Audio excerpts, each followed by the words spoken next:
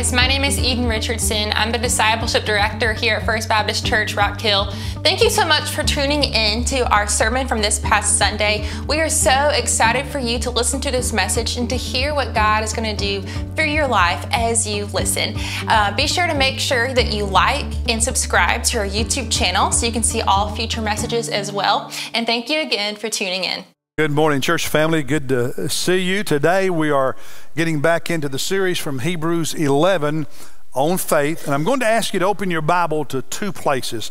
Hebrews 11, we'll look at two verses, but we'll spend most of our time reading in Genesis starting in chapter 25. So open to both places because you have to look at the story in Genesis to understand, to make sense of what he says in those two verses in Hebrews 11. So open your Bible, Hebrews 11 and Genesis 25. And as you're doing that, I want to thank everyone who attended, participated in yesterday morning's boot camp. Between everyone who was here, the deacons this past Monday night and others, we have about 200 adults in our church who are currently going through training on sex abuse, awareness, prevention, and care.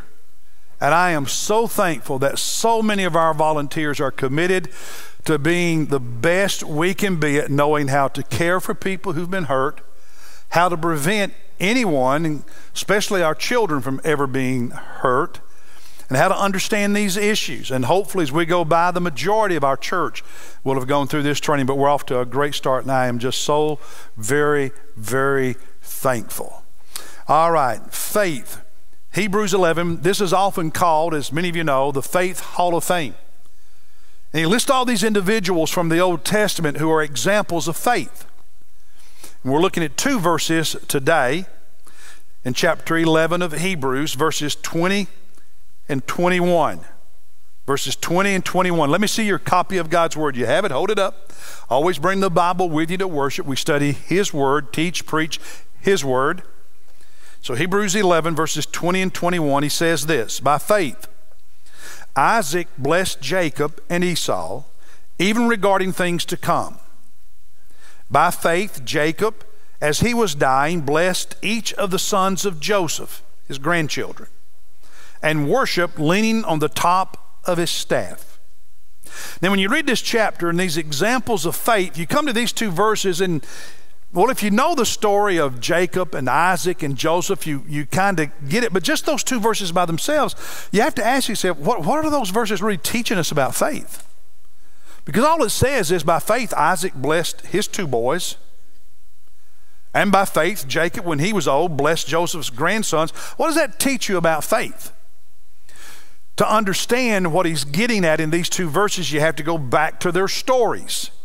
So we'll do that right now in Genesis chapter 25. Isaac, as many of you will remember, is the son of Abraham, the father of the Jewish people, the Jewish nation. Marries a beautiful young woman named Rebekah, and a couple of verses in Genesis indicate, man, they loved each other. They really did. She was beautiful. He loved her. He cherished her. They wanted to have a family, but she was struggling to get pregnant, just like some of you. And so her husband prayed for her, went to God and prayed for his wife to have a child. She wanted one, he wanted one, so he goes to God, he prays, God answers their prayers, Rebekah becomes pregnant, but it's not an easy pregnancy. She's pregnant with twin boys. And it's like they're fighting each other in the womb. Any of you parents seen little brothers fight each other? Huh? Any of you brothers fight with your brothers growing up? Well, that's Jacob and Esau, but man, they're doing it in the womb. They're not even born yet, and they're fighting each other. And Rebekah doesn't understand what's going on, so she goes to God and wants an explanation, wants God to give her some direction. And in chapter 25 in the book of Genesis, chapter 25 and verse 23, God answers her. The Lord said to her, 2 nations are in your womb, and 2 peoples will be separated from your body. These 2 boys to whom you are giving birth will become the fathers of 2 different people groups, the fathers of 2 different nations. And that happened. as Jacob became one of the patriarchs. Abraham, Isaac, Jacob, father of the Jewish people, the Jewish nation. His twin brother Esau would become the father of the Edomites, the nation of Edom. Two different nations, two different people groups. God went on to tell her in this verse, one people shall be stronger than the other, and the older shall serve the younger. It was customary in their culture that the firstborn had certain privileges and advantages, but God says actually the twin that's born second is going to have those. So she gives birth to these boys. And it's not just a few minutes after the first that the second comes. They are one right after the other. First comes Esau. He's the firstborn. He's the oldest. And then Jacob comes out of the womb with his hand clutching the heel of his brother Esau. And things just went downhill after that. The parents started out loving each other. But Rebekah and Isaac made a terrible mistake. They started playing favorites. Rebekah, mom, she favored the second born, Jacob. Isaac, the dad, favored the firstborn, Esau. Now let me ask you, do you think them playing favorites had any impact on their marriage? Do you think them playing favorites had any impact on the relationship between those two boys? It started some family dynamics that followed them the rest of their lives. It always does. How can it not? When any child thinks mom or dad loves the other ones more than they love me, you're headed for trouble right away. And that's what happens. That's what happens here. So they're growing up, and you got to understand there are two very important cultural traditions in their world. One is called the birthright. The other is the father's blessing. In their cultural tradition, the birthright meant that the firstborn son, in this case Esau, would be considered the leader of the extended family going forward. And he would receive a double portion of the inheritance. So when dad died, the firstborn, Esau, because of the birthright, was to receive twice as much of the inheritance as any other child. Now that may not sound fair to us. It doesn't really matter, because every culture and every age has its own traditions and ways of doing things. You know, there are traditions in America that other people in the world think are really ridiculous. Just like we think some of the traditions of other places in the world are ridiculous. Every culture has its way of doing certain things. Now, not all of those are good, but it's their way. And that's what's going on here. Nothing more, nothing less. The father's blessing was their tradition that the father would place his hands on his children and speak a blessing before he died. And for them, it was almost as if he was speaking a prophetic blessing, looking at them through the eyes of God and announcing, here are some things God has for you in the future. Now, a father could bless each of his children, some of his children, or only one of his children. Isaac's now an old man. He's a man of faith, made the mistake of playing favorites. But other than that, he's been a good man, a man of faith, a man of God. He's old, getting close to death, and his vision's gone. He's blind, he can't see, he's feeble. And because he knows he's about to die, he says it's time to give his blessings. And following their culture, their tradition, and the fact that Esau was his favorite and the firstborn, he was going to pronounce a blessing on Esau that was a really good blessing. His wife, Rebekah, finds out about this. And she doesn't want that blessing given to Esau. She wants it given to her favorite, Jacob. And so Jacob and his mom work together, scheming to trick her husband, his father, and the brother. And you got to remember, years before, when these boys were younger, Esau was not the man he became. He wasn't as wise. He was immature. He didn't value things. Have you ever known a teenager or a young adult who didn't value something that was valuable? They just didn't value it enough, and because of that, they wasted it, or they made bad decisions. You ever known a young person to do that? Well, that was Esau when he was younger. He didn't value that birthright. I mean, he's like an 18-year-old who doesn't think saving for retirement matters. He'll wise up later, but right now it's not important to him. He doesn't value it. And so one day he sells his birthright, that double inheritance, to his brother Jacob. Man, Dad's got decades to go. It's not going to be a big deal. And so he sells his birthright, and he sells it cheap for basically a pot of lamb stew, if you will. And Jacob wasn't innocent in that, because Jacob as a young man is a liar, a schemer, a deceiver, a con man. Neither of these boys, when they were young growing up, exercised real faith and character and Christ-likeness, godliness. So that had happened, and then as time passes and Esau wises up and realizes he'd made a really bad choice when he was younger, he begins regretting it and being bitter toward his brother for taking advantage of him. And now here we are. They're older a little bit, and Daddy's about to die. And Daddy, Isaac, wants to bless Esau. And what's going on? Mom and Jacob scheme to trick Dad and steal the blessing from Esau. It's a long story. Don't have time to go into all of it. But Mom helps him with some food and some clothing, so he dresses up and puts stuff on him to make him smell like his brother Esau, and he changes his voice and he goes into his feeble, elderly, dying, blind father and pretends to be his brother. And Isaac is a little bit suspicious, and he says, "Are you really Esau?" And Jacob lies to his daddy's face.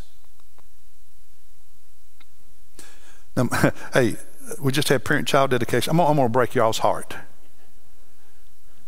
Those beautiful little kids will become kids who occasionally lie to you, looking you straight in the face.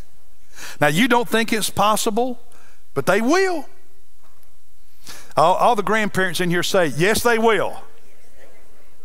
And they'll do it with a straight face. But you see, Jacob, he's not a little kid, he's a young man. He's a man, and he's still doing it. And in Genesis 27, Isaac pronounces on Jacob the blessing intended for Esau. And here's the thing you have to know: in their culture, once you did it, you couldn't take it back. You couldn't take it back. So in Genesis 27, in verse 28, here's the blessing. Isaac speaks over Jacob, thinking it's Esau. "May God give you of the dew of the heaven and of the fatness of the earth and an abundance of grain and new wine." Do you know what he's doing? Isaac is saying to Jacob, God is going to make you the most successful, prosperous, wealthiest farmer around.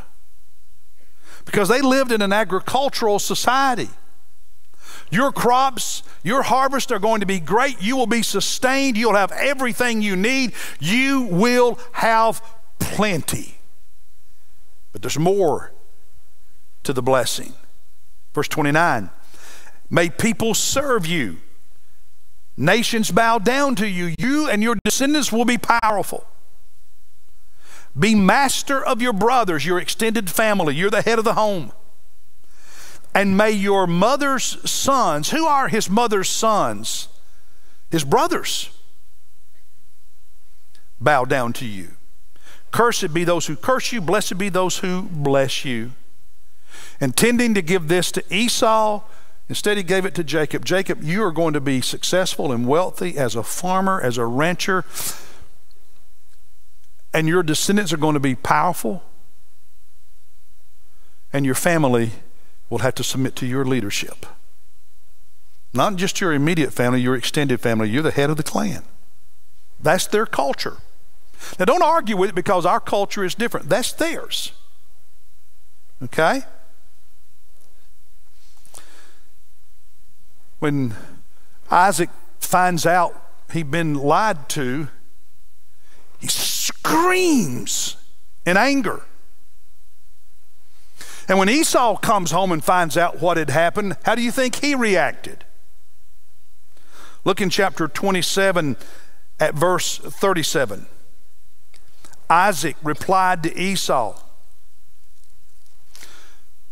"Behold, I have made him," Jacob, your younger brother, "your master, and all his relatives I have given to him as servants." All the family, he's the head of the family.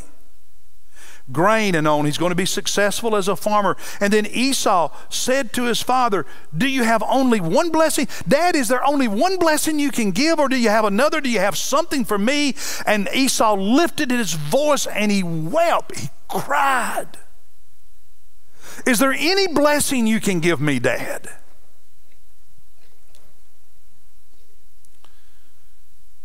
And in verse 39, Isaac, his father, answered and said to him, "Behold, away from the fertility of the earth shall be your dwelling, and away from the dew of heaven from above." In other words, you're not going to be a successful farmer. You're going to live a very different lifestyle. You're not going to live here in this fruitful land, the promised land. Verse 40, "By your sword you shall live, and your brother you shall serve. But it shall come about when you become restless that you will break his yoke from your neck." Remember, God had told Rebekah they would be two different nations, two different people groups.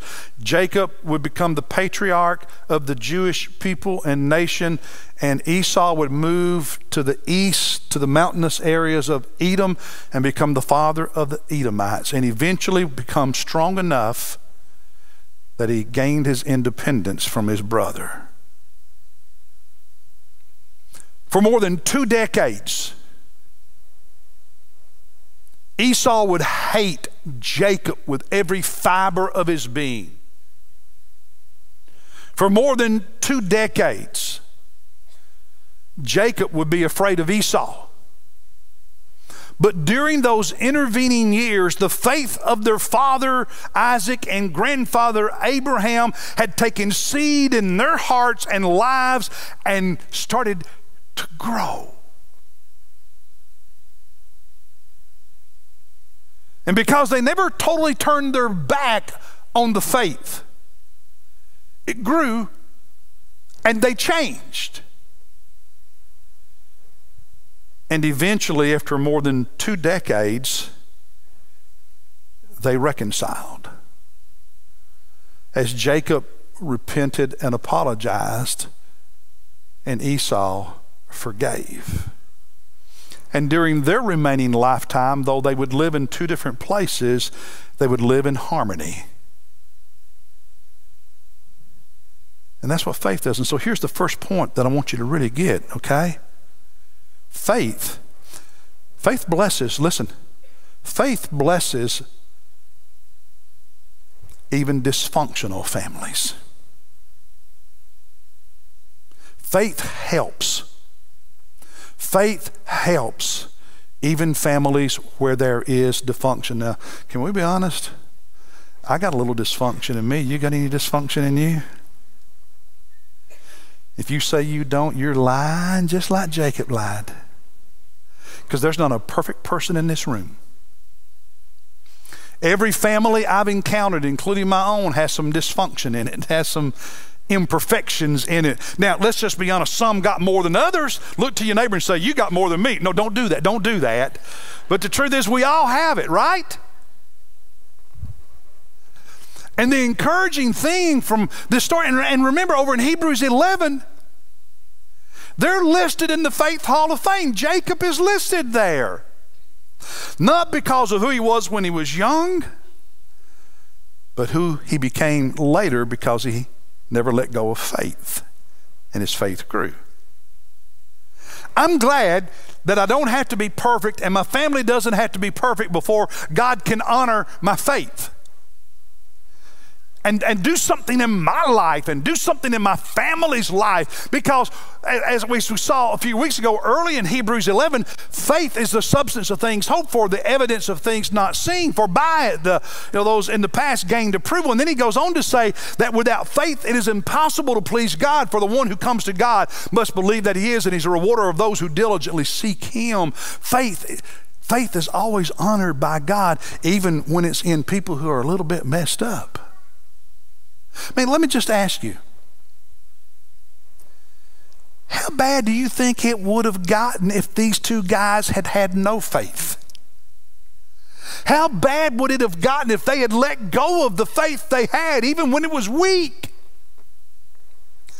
But because they didn't let go of it and they didn't quit and they struggled, they worked through the hard stuff to become better men, better followers of God, better brothers. I'm not certain without faith Jacob would have ever had the humility to apologize to his brother. I'm not sure without faith that Esau would never have had what it took to forgive him for all the things his brother had stolen from him. I tell young couples when we do premarital counseling that if you will continue to grow in Jesus, you will become a better you, which will make you a better husband or wife. If you keep growing in Jesus and becoming more like Christ, it's not just about religion, it's not just about going to church. There's people who go to church and they're jerks. But a disciple of Jesus changes. You become more like Jesus. It's becoming Christ-like. And when that happens, you're a better spouse. When that happens, you're a better parent. And the hope is, listen, the promise is, the possibility is that if you keep growing in Jesus and becoming more like him down the road, you're going to be better at all this stuff than you are now. But without faith, that's less likely to happen. See, faith helps dysfunctional people and dysfunctional families. And I'm glad. I'm really, really glad. Well, I've got to jump ahead. I'm running out of time. Jump ahead. And now Jacob. He goes on and has 12 boys of his own. Makes the same mistake his dad and mom made, played favorites. His favorite was Joseph, second from the youngest of the 12. You ever known families that just handed down generation after generation bad habits? I mean, teachers see it all the time. Those who work in schools, they say it all the time. It's hard sometimes for children to overcome and change the stuff that mom and dad have drilled into them, the bad habits and so on. It's hard to break that sometimes. Can be broken. Takes a lot of work, a lot of faith. But Jacob played favorites just like, his mom and dad had done. And it created problems. Joseph's brothers were so jealous of him. They got sick and tired of him. They couldn't stand him. They wanted to get rid of him. And one day, they're all out miles from home taking care of the family flock. And this is their opportunity. So they gang up on Joseph and they beat him up. And they sell him as a slave to a caravan passing by on its way to Egypt. And Joseph would be taken to Egypt as a slave where he would spend the rest of his life. He would live and die in Egypt. And it all started because Daddy Jacob did the same thing that Daddy Isaac and Mama Rebecca did. He played favorites with his kids. And I can hear some of you right now thinking, these are examples of faith. Yeah, they are. But Joseph, who I think of these three characters was the greatest of faith. Because when he was a slave in Egypt, he ended up things were going pretty good. It was a slave, but it was going good, as far as it can go for a slave. He was finding favor. Then he ends up in prison. Then he gets favor, and then bad again. And it's a long story. But eventually, God worked in Joseph because through all of his ups and downs, he never let go of his faith. He never gave up. He was consistent. He served God even when he didn't understand why things were happening the way they were. Until eventually God gave him favor and he was released from prison and he gained favor with the Pharaoh, the king of Egypt, and he was elevated to a place of authority where he was second in command in the whole nation. But it took years to get there. Years of being faithful. And now you jump ahead. Joseph's family, those brothers who sold him into slavery, his dad who thinks he's dead, they're all back in the promised land and they're about to starve to death because of severe famine, and they hear there's food down in Egypt, so let's go down to Egypt and get some food, and the whole clan moves down. Only to discover that Joseph is in charge of all the food in Egypt.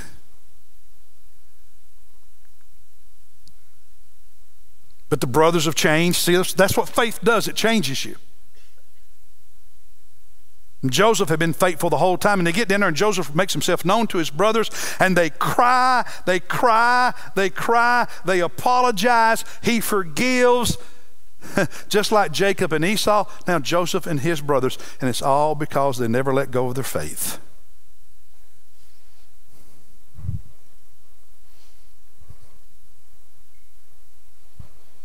And jump ahead, and Jacob's now an old man like his dad Isaac had been. He's blind like his old dad Isaac had been, and it's time for him to give the blessing. And Joseph, his favorite son, takes his two boys in, Jacob's grandsons, to see their dying grandfather. And old Jacob rises up out of that bed and he places his hands over on those two little grandboys, and he pronounces a blessing over them in chapter 28.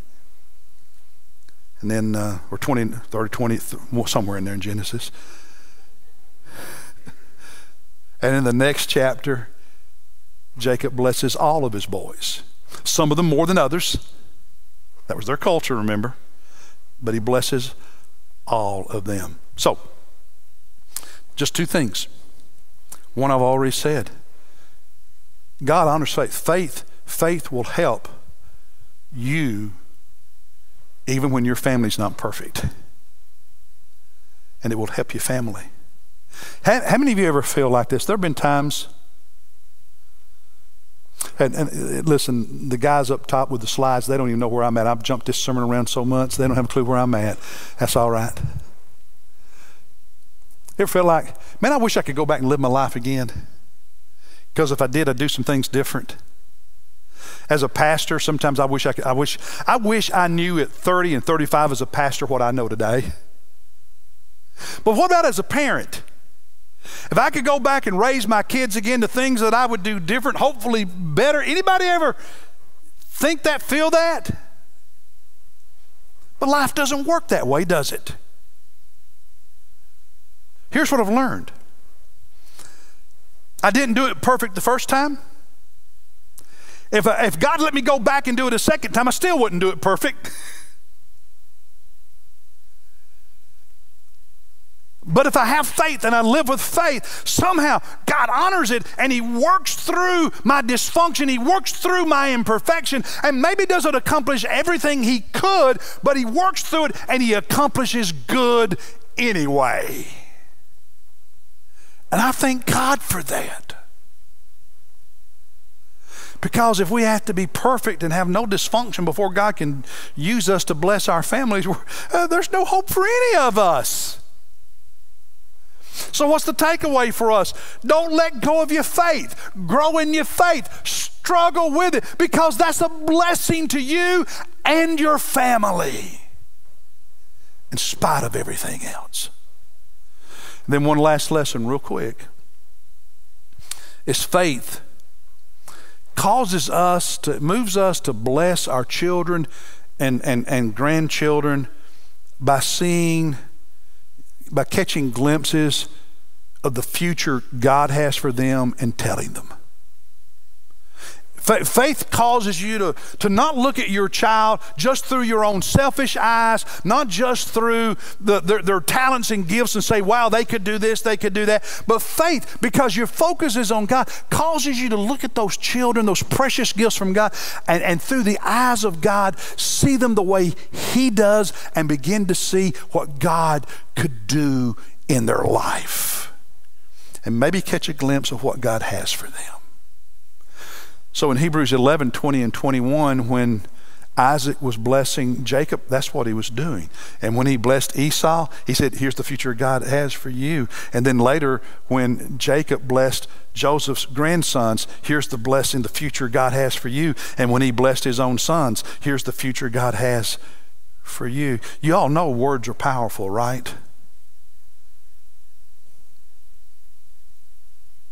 And it doesn't have to be just words of parents or family members. Second time I ever preached, I was 17 years old, just turned 17. I was in my home church on a Sunday morning, Youth Sunday. And after the service, my French teacher from high school, Ann Weber, she also went to our church. And after I preached that Sunday, she came by and we were standing about this area. And I still see her with her glasses. She had those, you know those rim glasses, those pointed ones on the end that people used to wear years ago? Remember those? And Ann looked at me and she said, I think you found your calling. A prophetic word. I can still see her. I still remember it. It was very affirming. And so many kids live in families where all they hear is put downs. You can't, you won't, you're no good, you're this. You ever thought about the destructive power of that kind of speech?